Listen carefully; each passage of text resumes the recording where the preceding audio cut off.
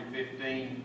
We certainly appreciate everybody coming to the meeting. Of course, this is the work session, first meeting of the year.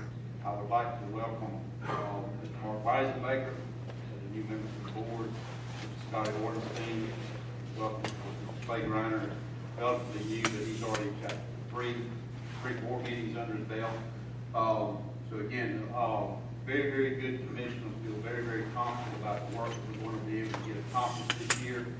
Gentlemen, again, I appreciate your willingness to serve and look forward to working with each and every one of you, starting with the full board as we move Lowndes County forward.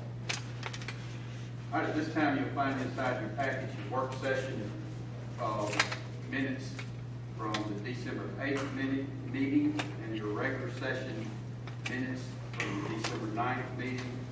If we have not had an opportunity, please take the time between now and tomorrow meeting and review those minutes. If there's any additions, deletions, corrections, please get these due so that those can be taken care of prior to approving the minutes at tomorrow's meeting's regular meeting. At this time, we'll move right on to agenda item 5, appointments. We do have one appointment. Mr. Chairman, Commissioners, as indicated in your agenda, the appointment for the Industrial Development Authority, DBA Development Authority, Valdosta Lowndes Development Authority, was Terri Lupo, who served Bennett, and has indicated her interest in being reappointed to that body. And Terry's in the audience. All right, Commissioners, as stated, if you recall, Ms. Lupo was appointed to fulfill the unexpired term of Gina Bennett, and she is asking to be reappointed and to serve in that capacity. Ms. Lupo is here. Ms. Lupo, would you mind coming forward? Questions from the commission?